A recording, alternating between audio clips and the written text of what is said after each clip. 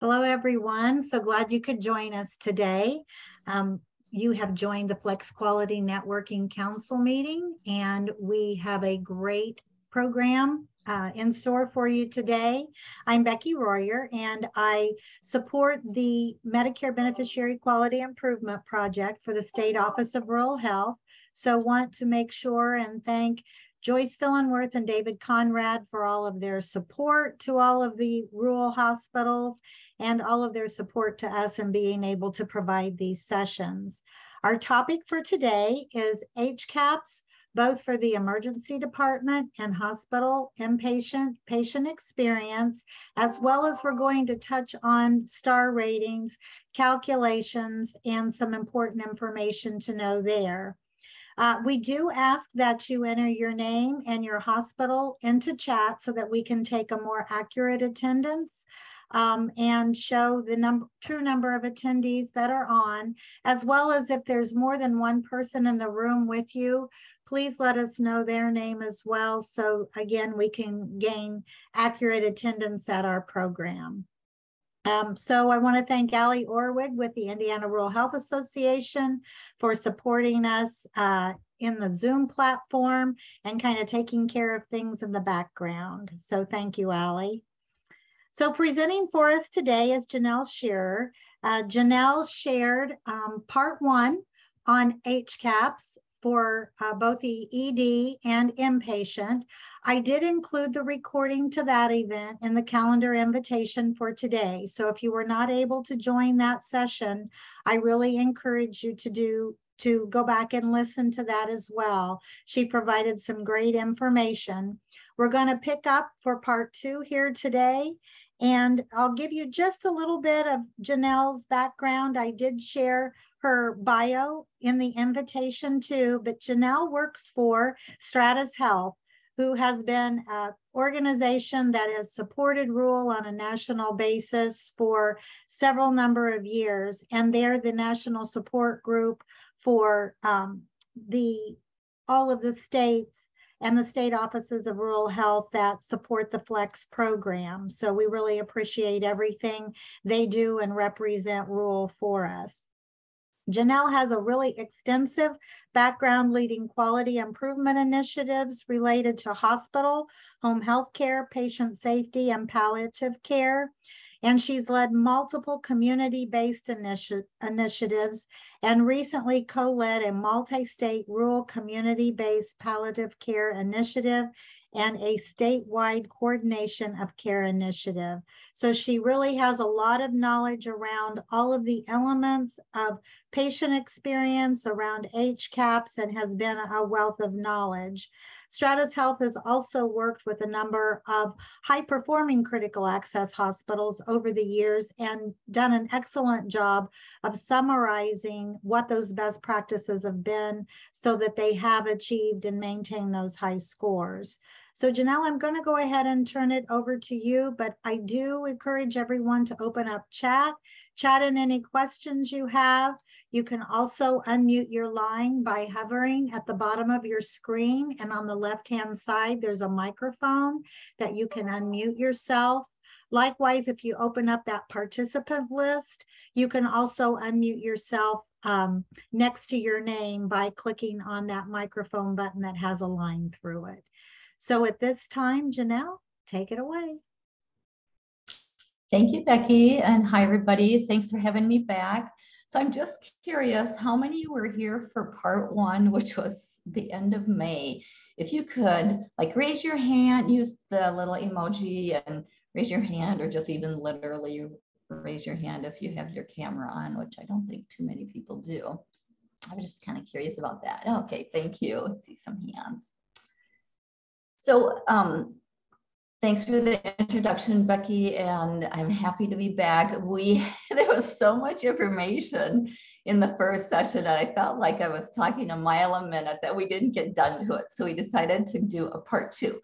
But one question I brought up when I first started was, it was like a little quiz, and it was how many states, how many, let's see, critical access hospitals are there in the US? And you guys put your answers in chat, and then I was gonna give you the answers at the end. And then I realized later that I never was able to do that. So I'll give you just 30 seconds if you wanna make a guess, what are the 5 states that don't have critical access hospitals? And then I'll tell you the answer before we go on. And I see people are still putting their hospitals in where they're from. So if you want to take a guess, or I'll just give you a few seconds to do that. Okay, I see some coming in. And sometimes it's not going to be totally the obvious. New York, Wyoming, California, New York. Okay, so I won't keep you in suspense any longer. They are the 5 states that don't have critical access hospitals, and that means they don't have flex programs either. It's Connecticut, Delaware, Maryland, I mean, you can kind of get it right there on the East Coast, New Jersey, and Rhode Island, and some are pretty tiny as well. Connecticut, Delaware, Maryland, New Jersey, and Rhode Island. All right, so now you know. Okay, you can advance the slide, Becky. And these first couple, I'm just gonna like buzz through them because in the introduction, basically we're a quality and safety organization. Pretty much everything we do is with the lens of helping healthcare providers improve care for their patients. And so our company has state, federal, and local grants where we do our work through. The next slide talks about why I'm here today, and it's this role of Rural Quality Improvement Technical Assistance Center. Basically, we provide technical support to the FLEX program coordinators and people like Becky in your state. And that's a part of HRSA's Federal Office of Rural Health Policy program.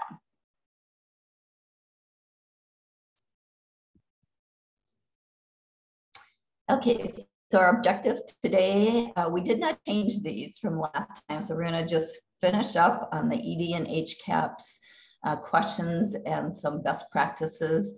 And then what I'd like to do is just hear from you on what are your best practices. Are there any different best practices that your hospitals have implemented that the hospitals, the high performing hospitals that shared with us,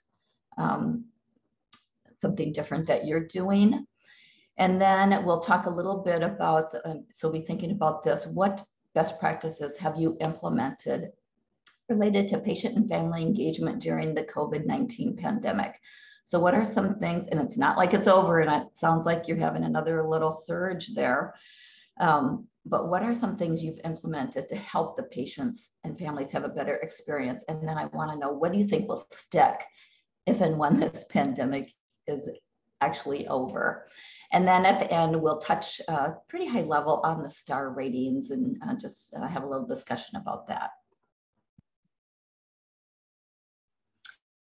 So recap, we'll do first just high level recap of what we talked about in part 1.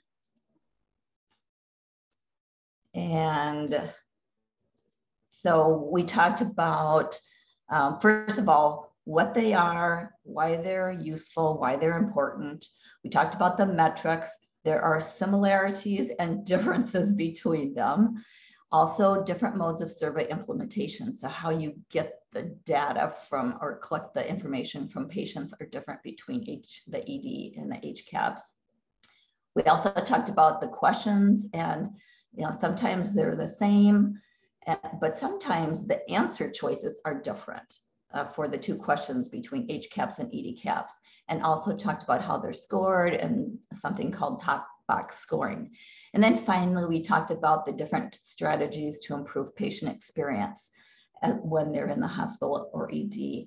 And the information came from, now it's already been since 2017, our company had focus groups of high performing critical access hospitals, and we brought them together. There was a number of focus groups to find out what are they doing to have such good scores for the different categories. And that's where this information came from. And then just a little side note, I'm working on a project to update or refresh that information, because a lot has happened since 2017. So we're bringing some high performers together next Thursday and getting their feedback on what's different. And we're also asking them the COVID related question, like what are you keeping because of COVID that you will have after the pandemic is over. Okay, so now we'll get into the new stuff for today. So in part one, we talked about HCAHPS and EDCAHPS and how they're used. And now we're going to move on to this overall rating and willingness to recommend area. So these are kind of separate, and they're done on a slightly different scale.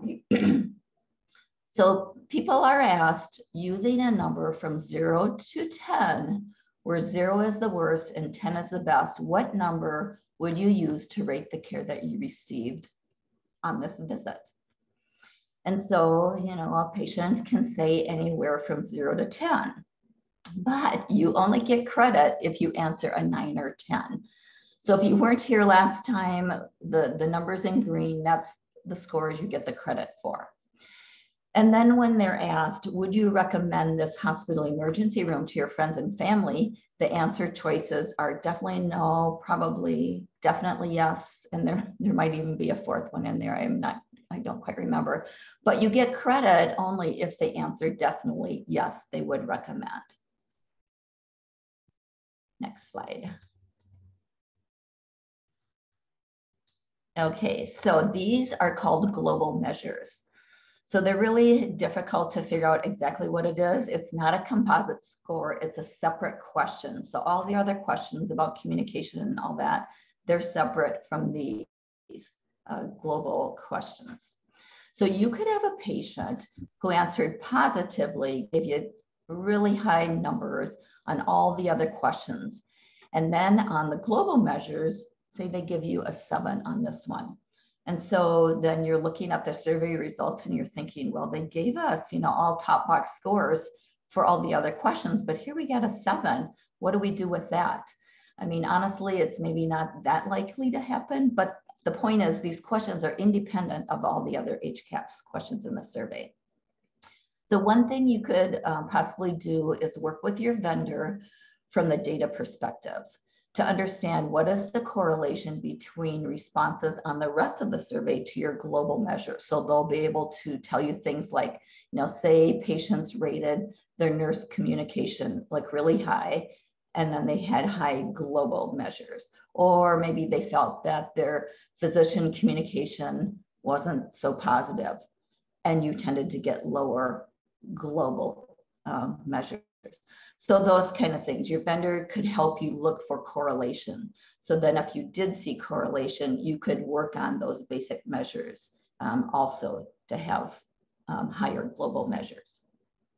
Some of the behaviors, so now best practices are the items bulleted on the right, and just to orient you to this slide is the HE stands for hospital and emergency. They apply to both. So all 3 of these interventions apply to both the HCAHPS and the emergency as well. Okay, so some of the behaviors are things that we think are really helpful. So we think about leader behaviors. Is leadership really engaged in patient experience and really bought into it? Is there visibility, and are they providing opportunities for development of staff? Are they rounding with staff when you do your patient roundings? Second one is you look at the culture. So what's the culture at your facility? Is there an understanding of standards of behavior around patient experience? Is there some camaraderie and teamwork involved? Is there accountability? Does everybody know that patient experience is their responsibility and not just the responsibility of the quality department? And then some things related to data.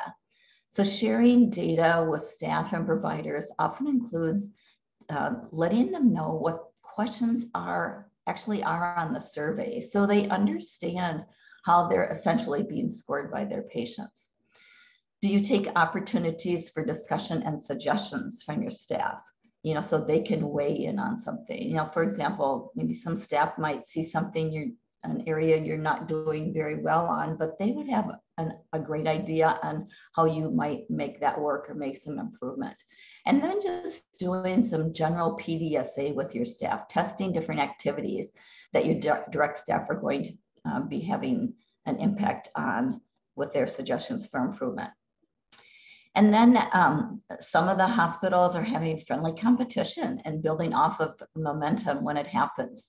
So celebrating when you do see an improvement in a particular area that you're focused on, or maybe there's a particular shift or team. Maybe you notice scores are really great on the weekend, so you want to acknowledge those staff and just provide that recognition for them. And think about, what can you learn about when patients respond positively versus when they don't? Can you engage in some coaching or friendly competition to help drive your improvements further?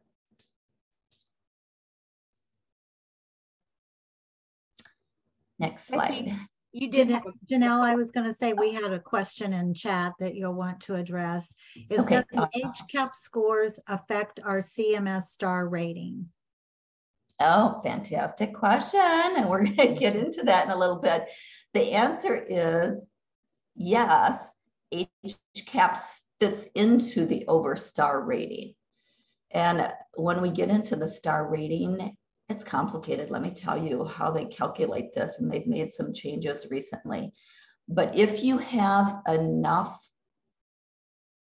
survey responses and you need 100 in the 4 quarters, so if you have that many for HCAPS, they will then get put into, if you have enough responses, for the overall star rating.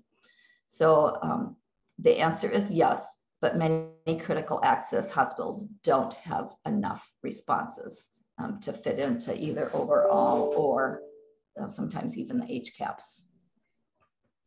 Janelle, I'll also share too that in talking with several hospitals and when we've been working on HCAPS improvements for would you recommend the hospital and overall ratings, there's always a surprise when you've heard everything went very well, but then these scores are lower. And so leaders have started, when they conducted their patient roundings, to also have kind of a script or kind of an explanation about what a critical access hospital really is and, how maybe care could improve. But part of the challenge has been identifying the difference between the services provided by a critical access hospital and larger facilities. So that's been effective in providing kind of that type of discussion with the patient and kind of checking in on them and seeing how care is going on a personal level. So, and has made some good impact on scores. So I thought I would share that too. Yeah, thank you. I appreciate it. And thanks for watching the chat, Becky, as well. So let me just clarify a little bit again. The HCAPS scores with the over-star rating, it's one of the 5 categories of grouped measures. So there'll be more discussion down the road. Okay, so overarching themes for HCAPS. Leadership and culture are key when it comes to patient experience. And just like you pointed out, leadership being visible, talking with patients, explaining it, and providing that scripting to staff sometimes is very helpful as well, so they know how to respond. We want to ensure that there is efficient and effective and clear and concise communication among team members with patients and families. When you have engaged employees and engaged staff, that goes a long way towards improving the patient experience or having people have a better experience. And then there's also this notion about thinking about workforce with resiliency. And I'm not saying resiliency in the terms of just keep doing more with less, but are we giving staff what they need in terms of support when we're thinking about these patient experience surveys to be able to adapt in the moment when they need it? And again, that comes back to like scripting and support for them and explanations and providing them with the data and the information they need. And, you know, and then particularly thinking about how it all relates to COVID-19 and all the different changes that have happened for the patient experience when they're in the hospital or the ED there. So that's kind of it on, finishes up our HCAPS and EDCAPS part. So here are some resources for HCAPS. The first one is the study of best practices by the high performing hospitals that we did a few years ago that we're refreshing now, and there will be a new report that we'll release, and we'll be getting that out to you. And then if you're interested in more details of how HCAPS are managed and the kind of guidelines and standardization, that HCAPS Online is your go-to resource for that. Then the next slide shows the EDCAPS resources. So your complete guide, the cms.gov, and then if you want some information about analytics and technology to improve the patient experience, there's a resource on that. And there was a comment in chat from Marcy. Can we share the scripting that others are using on explaining the difference of cause versus a larger hospital? And I'll be glad to do that, Marcy, when I send out the recording to the event, so everyone has that. And Janelle, if you have any that you want to share, why, please feel free to do that too. So, all right, I'll write that down if I have some more scripting. Because it is a different, it is an important difference to make, because there are certain conditions and certain types of surgeries that patients think about, and when they're marking their HCAP scores, it's like, well, not all the time would I. So I just think it does a better job of explaining. And Janelle, we also might take some time too, we discussed on the last call, but there had been discussions at one point in time, and of course, COVID has slowed everything down, about having maybe a different HCAPS survey for critical access hospitals, so that some of these general global questions aren't really kind of misrepresented as to what's really taking place at a critical access hospital. Yeah, and I did talk to my colleagues about that question, Becky, about a different or new HCAPS just for critical access hospitals. And nobody's hearing anything about that. It really has more to do with kind of like the low numbers, because many of the measures are relevant, although I know we are always pushing for more rural relevant measures. And that's maybe what you're kind of thinking about, having measures that are more just for like a critical access hospital, but nothing's in the rumors about that at this point. And was your team able to kind of discern then hospitals or critical access hospitals in particular that have a larger than average return on their surveys, what some best practices were around that? Yes, yeah, and we talked a little bit about that last presentation as well, but there are some tactics and techniques you can do. I mean, one thing is when leaders are rounding, just to even talk about it, or at discharge. Yeah, there are a lot of little tips that people do, that hospitals do, to try to get your patients to respond. You know, one thing might be if you're doing text, let them know what number it's coming from. I mean, or an email, like, yes, this is a legitimate email. It's going to be coming from so-and-so. Okay, so I'd just like to open it up a little bit to ask what additional strategies are working for your hospital. What are some things you've done that maybe haven't been mentioned? Or if you have any tips, let's do that one first, and then we'll go into the COVID one. And you can put your comments into chat and I'll be glad to read those off for you, or simply unmute your line by hovering at the bottom of the screen, and on the left-hand side, you'll find the microphone that you can click to unmute, or in the participant list, you can also click unmute there too by clicking on the red microphone with a line across it.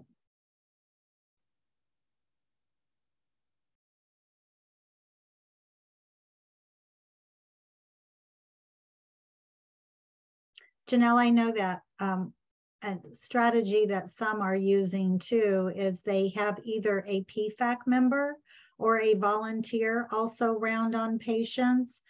Great way to get feedback that isn't being asked by direct staffed caregivers, and just asking about their care, but they also saying, and you will get a survey regarding the care that's been provided to you by the hospital. Please complete that and send that back in. So having those volunteers or a PFAC member making rounds on patients occasionally has been helpful for some critical access hospitals too. That's a great one. And I don't believe that was on the list from the high performing hospitals. I don't recall that anyway. Yeah. Yeah. Lots of great PFAC activities going on. I mean, the state. and just as a patient, if somebody tells you about it and they ask you to, please complete it, you're probably more likely to do it, especially if you've made a connection. Okay, anything in the chat? Any additional?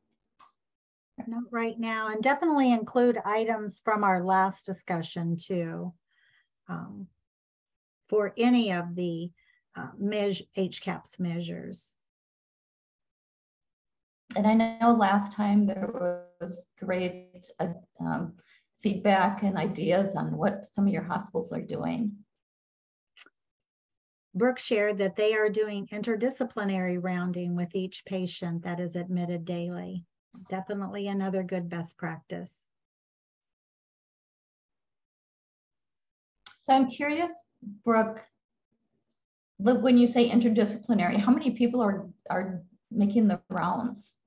So it's actually myself as the director, our discharge planner, a pharmacist in case they have any medication questions, and the therapy team, as well as a respiratory therapist. So it's basically all of the clinical team as well as our discharge planner to kind of help have that conversation of, what they need at discharge. And we make sure to always use the always, we always want to make sure that you're taken care of while you're here, but we also want to make sure that you're taken care of while you're at home.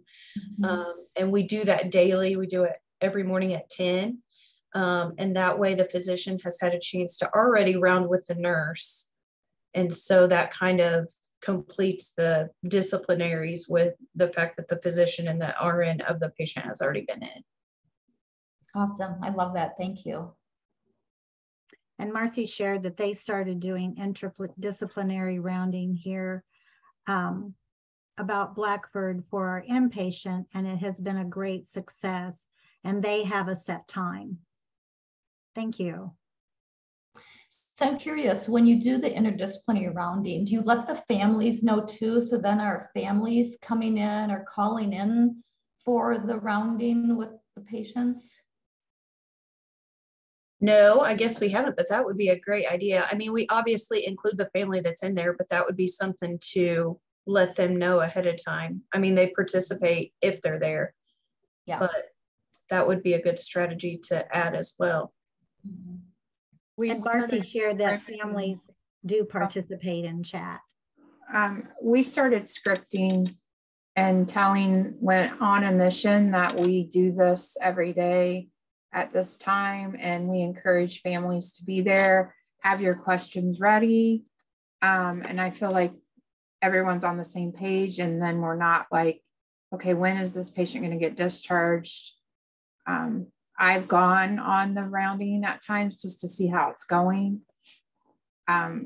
It's led by the physician, but they call out every discipline, and then they ask the family, do you have any questions before they leave? Nice. Fantastic. Thank you for sharing that. Tally shared that on Monday, Wednesdays, and Fridays, case management, social service, pharmacy, dietitian, the director, and RT do bedside rounding as well. The family's made aware and they do participate, which that's great. And I do know that a few of the hospitals that I've spoken to that do interdisciplinary rounds, they also make it a real point to update communication boards at that time too, and have found that kind of to be helpful. And then Emily shared that they have been doing an interdisciplinary team daily huddle each day where they bring multiple departments together with a hospitalist and discuss plans for each patient. And they invite families in when needed to discuss any issues and also discharge planning. So it's great too. Great addition. Fantastic. Thank you guys for sharing that. Let's move into thinking about COVID, the pandemic, and how things have changed at hospitals. So what I want to know is, what are some of the adaptations that you've made considering COVID-19? And we're thinking of the patient and family experience here. So what adaptations have you made? And then I also want to know, what do you think you'll keep post-pandemic?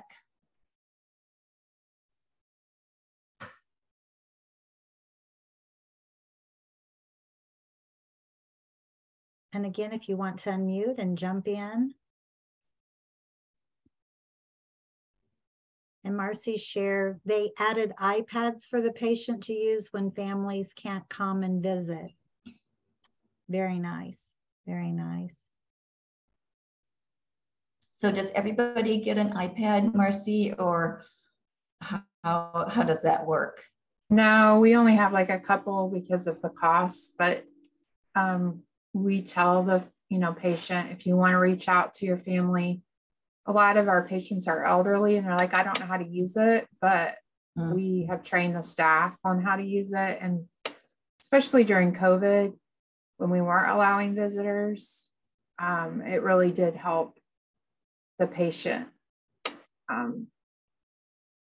Because COVID really, we stopped having visitors, and I'm a firm believer of families being part of the patient's care, but not everyone feels that way. So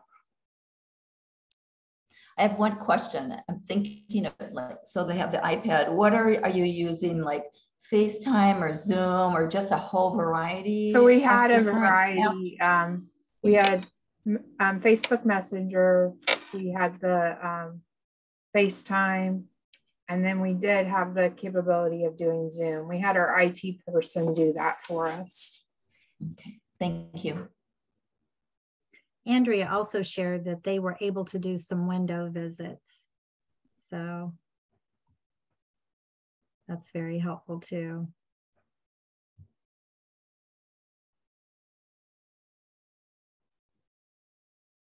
And then also shared that cameras in the NICU, if I can talk here, so that's helpful too. Very helpful, just getting that facial interaction.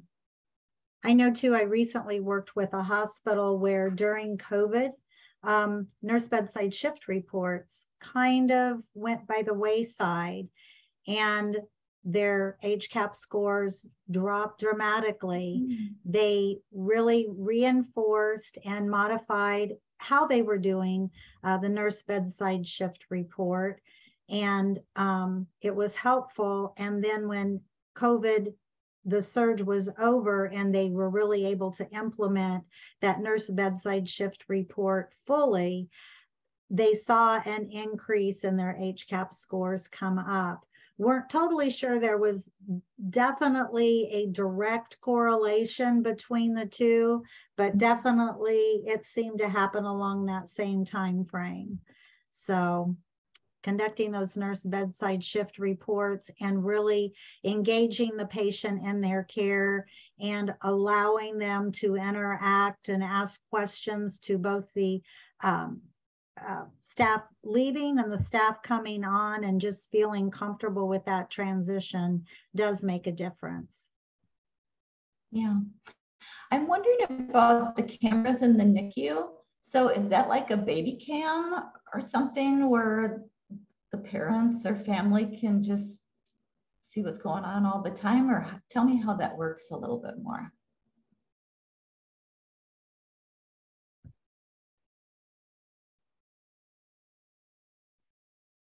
For parents. So it is like like a camera on the baby all the time. Is that what it is then?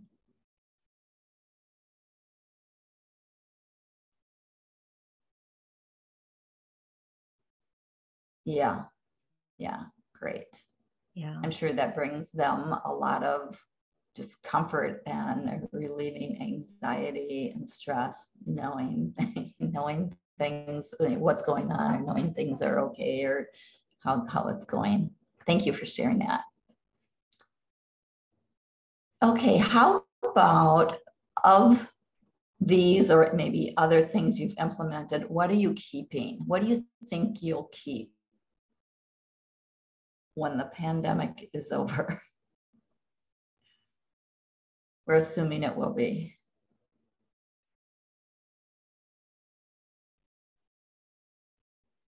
Do you think you'll keep iPads so people can, continue to talk to their families when they're not? Okay, iPads and telemedicine. Mm-hmm. Mm-hmm. How about, is anybody using, technology or the iPads for communicating, like when the doctor makes rounds and the family can't be there, either because of distance or because of visitor restrictions? Are folks using technology in kind of the same way for that?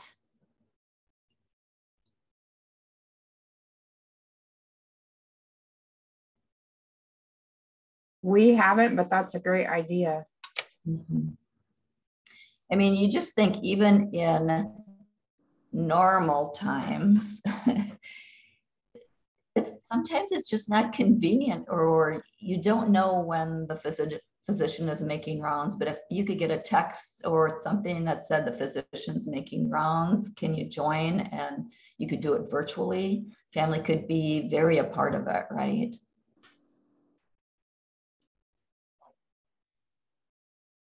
I know that there was a hospital too that their case management team was providing their work cell phones so that patients could also text them during the day. And that kind of opened up some communication there too. And they received positive feedback from that. But they had a number they left with a patient that if questions came up or family arrived that they needed to talk to, they could text them as opposed to trying to contact them through other means. And it seemed to be more efficient.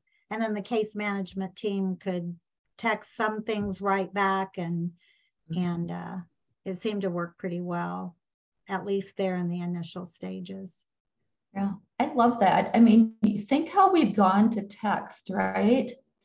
So like today I had a workman was going to be coming, and they said he'll call you before he comes. And I'm like, well, could he just text? So it's so much easier to respond by text versus a phone call or going into your email or something like that. Great suggestions. Okay, so let's move on to the next slide. And I'll just share some of the things, and the next one, some of the things that we've been hearing.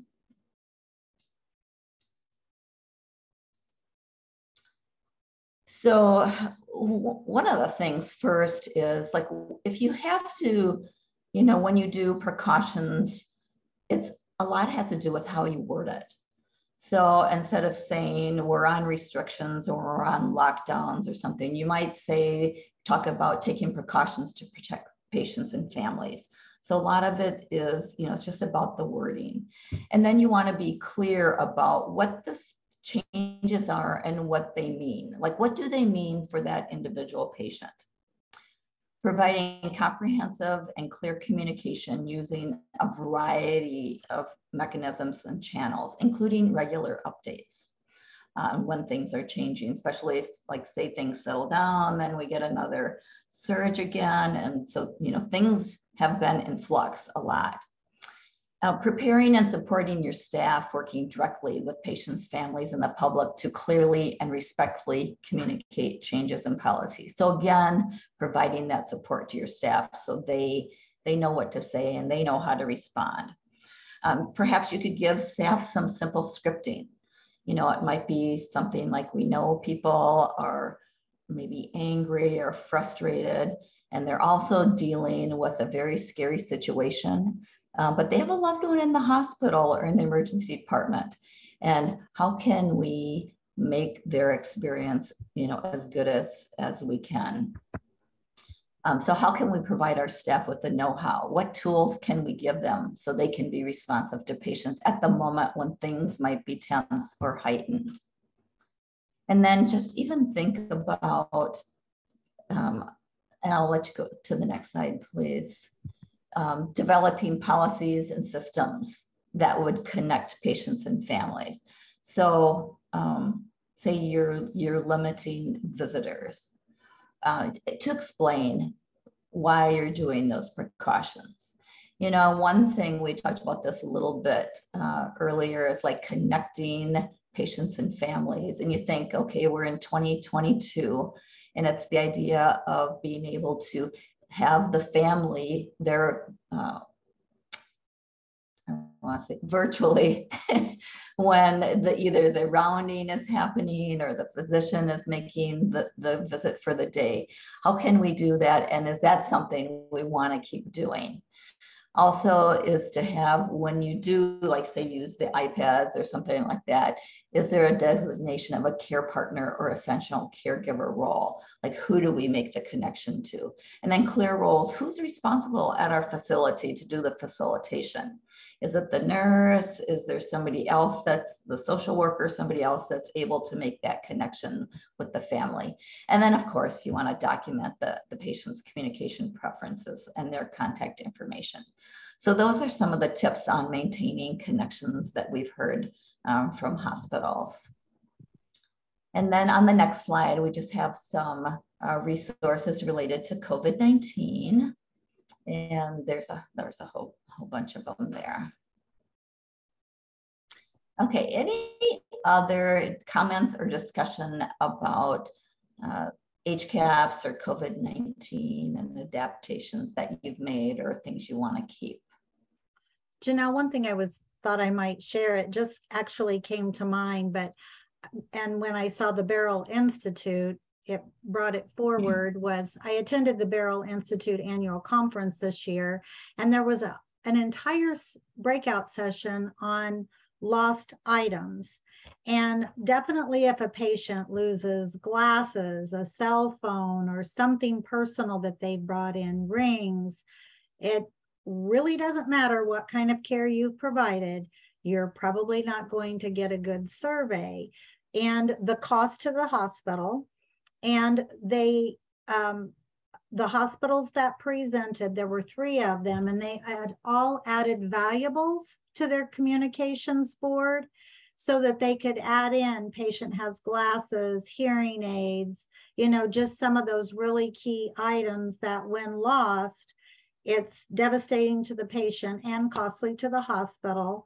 But a place also to write in other personal items, and then added in some scripting for staff that as they gathered their tray, they could quickly see patient has hearing aids and glasses and a cell phone, you know, making sure that they talk to the patient about, let's make sure none of your belongings are on the tray, and getting that, kind of putting that stopgap in place to try to prevent, because definitely in the sheets when beds are changed and on a tray is where a lot of personal items are lost.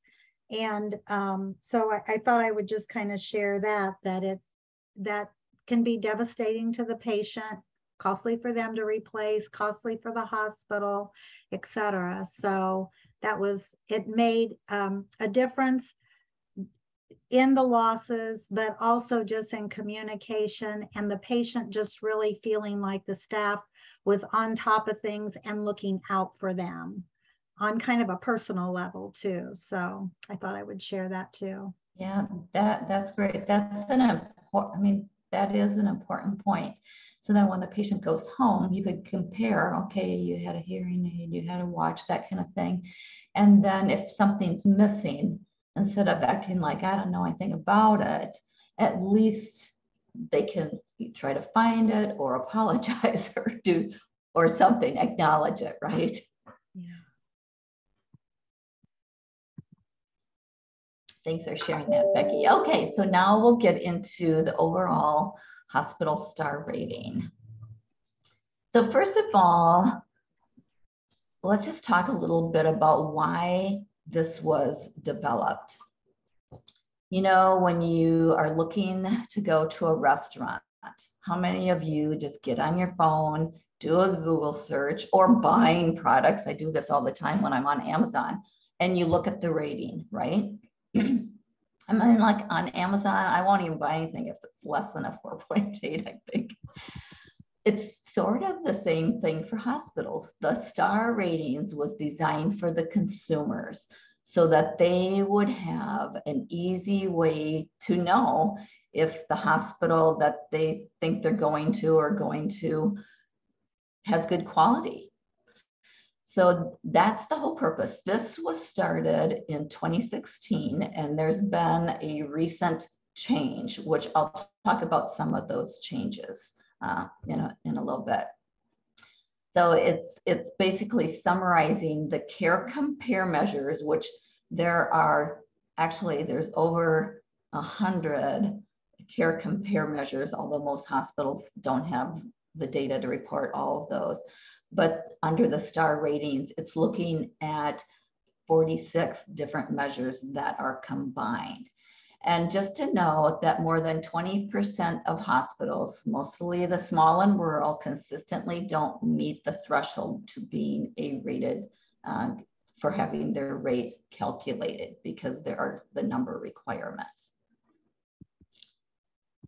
So it's for the patient. It fits in with the other CMS star ratings. So there's star ratings for hospitals and clinics and home health and hospice programs, and I think maybe one more. And it provides the summary of information for patients and consumers about existing publicly reported data. So let me just say this before we get into the graph. Some hospitals, so you can meet, like when you go to Care Compare and you look up a hospital or your hospital is there, you have to meet thresholds to get your data on there, right? So you have to have at least 100 returned surveys for HCAHPS, or for some of the other measures, you have to have so many patients that fit into that. So for the 4-period quarter. So you could have data on just HCAHPS, you could have information on overall quality star rating, or you might not, you'd have one or both, or you might not have any at all. I know I'm in Minnesota here, and I looked at some of the star ratings, and there's quite a variety for critical access hospitals. And I also, just this morning, I thought, well, I'm just curious on how the hospital's near me. So I plugged in my zip code, and I'm about, I'd say like 25 miles south of Minneapolis. So I plugged in my zip code, and I have like 19 hospitals within my area, including, I think, a couple of critical access hospitals. And I looked at their ratings, and you know, some of the well-known big ones, their ratings aren't that fantastic. You know, so you can be rated for both overall, which is what we're talking about, or the HCAHPS. Okay, so now let's look at the methodology. So there's 7-step methodology, and let me tell you, this gets really complicated, so I'm not going to get into the analytics. I just want to give you kind of the high level of how they do this.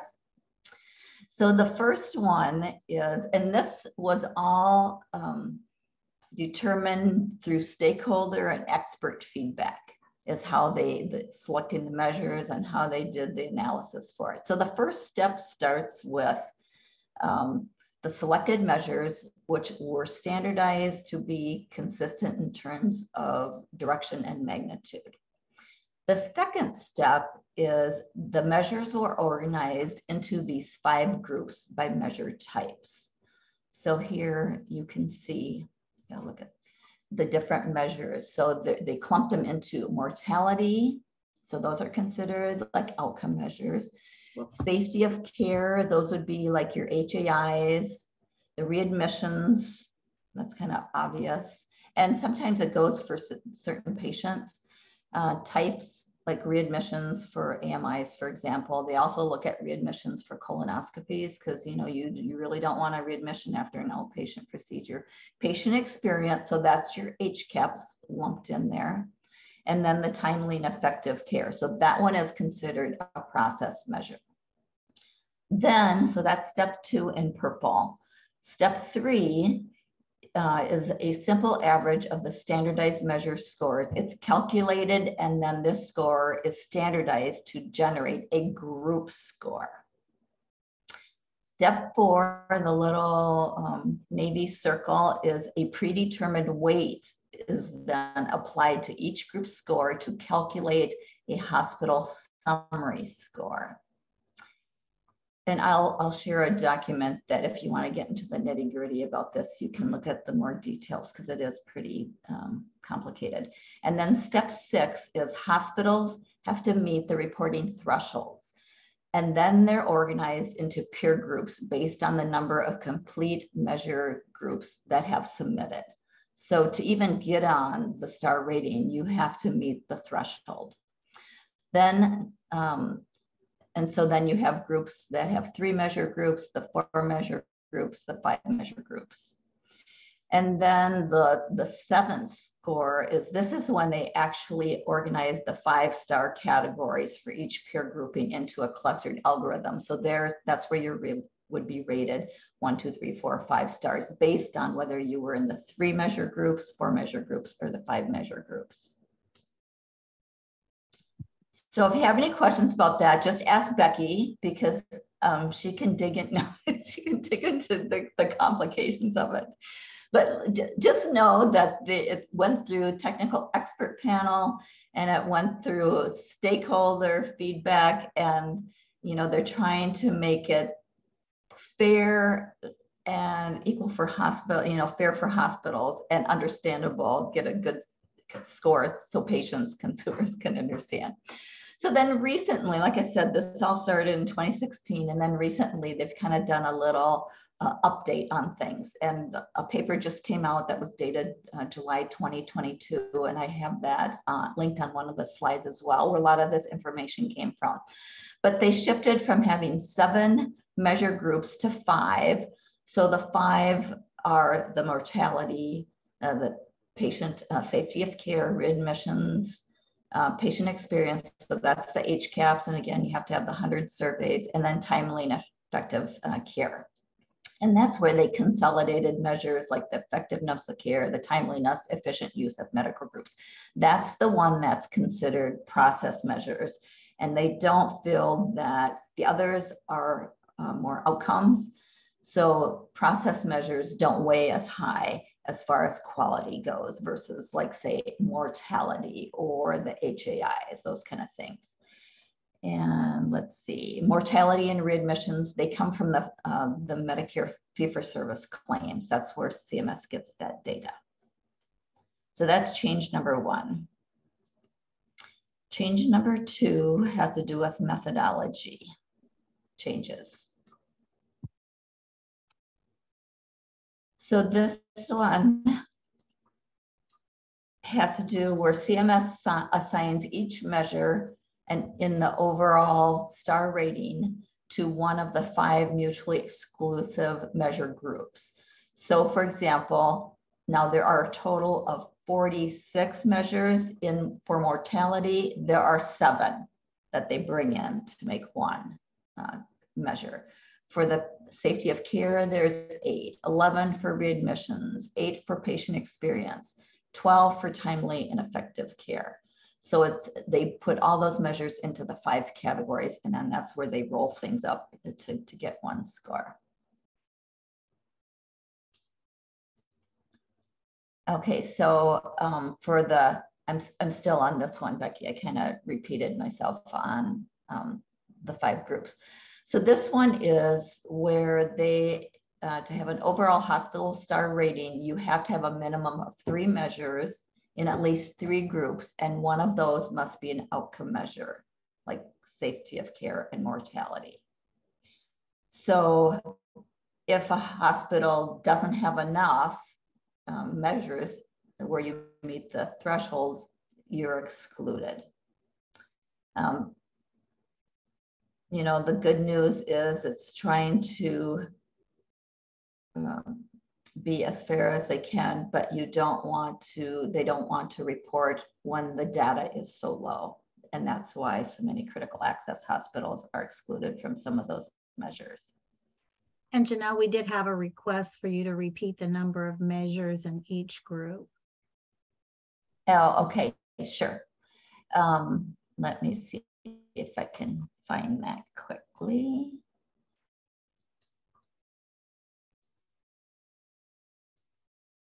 Okay, here we go. Mortality, 7. Safety of care, so that's like the HAIs, like the CAUTI and the CLABSIs. N, the N is 8. Readmissions, 11 measures. Patient experience, 8. So that's from the HCAHPS. Timely and effective care are 12. And all those, if I added right, are 46. Does that make sense? Yes, thank you. Okay, okay. All right, so yeah, and the note says critical access hospitals rarely meet the threshold for the HAIs on Care Compare, just because of the numbers. You know, when you think of like a central line infection, do you have 100 of those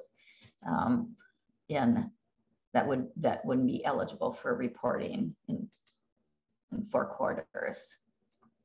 Okay, methodology change number 3. Okay, so this has to do with after estimating the measure group score for each hospital in each group, then CMS calculates a weighted average to combine the 5 measure group scores into a single hospital summary score. So in the final weighting scheme was developed in collaboration with various stakeholder groups.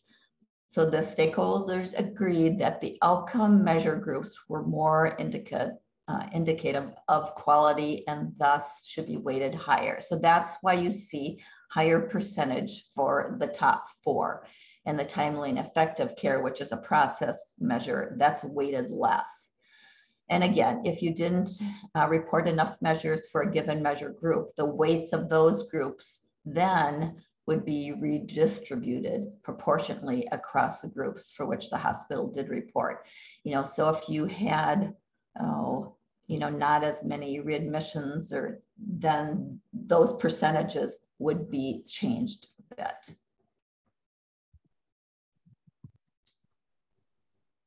Okay, the 4th change had to do with the shift to a peer grouping approach to develop the star rating. They call it cut points. So the CMS peer groups hospital by number of measure groups for which they have at least 3 measures. Specifically, after the minimum reporting thresholds are applied, then hospitals will be categorized into one of 3 peer groups. So a 3 measure group peer group, a 4 measure group peer group, and a 5 measure peer group So those 3 buckets. The star rating categories are structured such that the lowest group is 1 star and the highest group is 5 stars. The overall star rating methodology uses multiple iterations of clustering to achieve complete convergence. And that's when hospitals no longer shift categories with additional iterations. So this would provide more reliable and stable star rating assignments. So they have a real complicated, in my opinion, complicated analysis of what they do when they're calculating things. And that is called what is it, K measure or K mix, something like that. K means is what it is.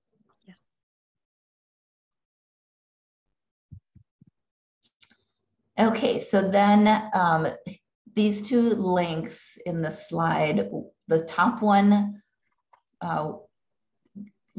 goes to the hospital specific reports. And when I went on there, even this morning, it didn't look to me like they have the latest reports out yet. It looks to me like they're still from when they did them in 2021 based on the 2020 data. So they're expecting to be updating those soon. And then the second document is if you want more details on how things are calculated and how they came up with these changes, go to that document. That will be helpful. And they word some of it in fairly easy to understand language, but it also gets pretty detailed. So critical access hospitals can request suppression of overall star rating from public reporting, but you have to do it. There's something called the preview period. And I think that still might be going on right now. And then some changes for when they do the July 2020 data release. There's just some things there. For one thing, they took out a couple of measures from the timeliness and effective care measure group due to CMS Meaningful Measures Initiative. So they took out OP30, which has to do with colonoscopy intervals with a history of certain kind of polyps. And then they took out the ED2, which is the average time the patient spent in the emergency department after the doctor decided to admit them as an inpatient before leaving the department for the inpatient room. And then in recognition of the extraordinary circumstances faced by hospitals in the early stages of COVID-19 pandemic, CMS granted hospitals exceptions for the first 6 months of 2020. So January 1 to June 36, 2020. So under this policy, these 6 months of data were excluded from all measure calculations for any purposes.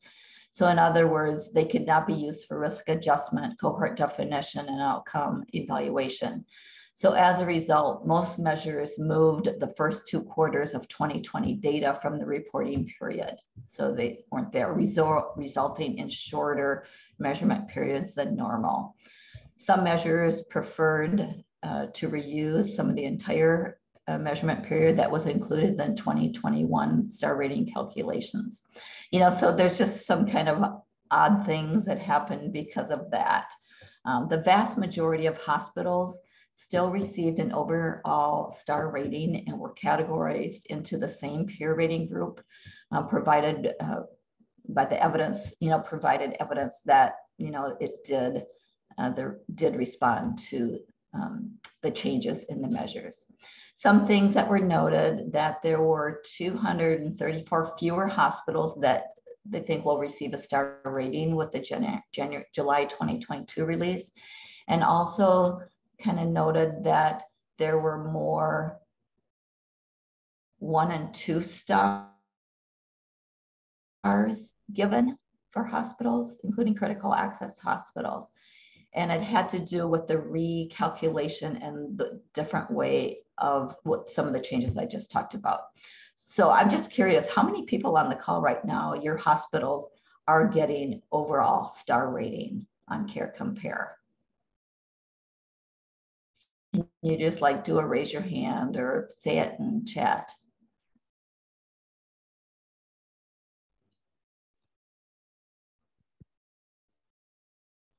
And I see my time says 12:03 Eastern. Yeah. Okay. So the last slide just shows some takeaways related to the star ratings. So the methodology has changed. Less than half the critical access meet the hospitals for a rating calculated. Although, like I said, there are, some still are receiving the 3 to 4s, but we do see more 1 to 2s. And then, of course, just always looking for the availability of rural relevant measures is a significant concern because, you want people to know that you've got a great hospital and that you want them to be able to pick you because of good data. The last few slides in the deck are just kind of generic resources that we offer.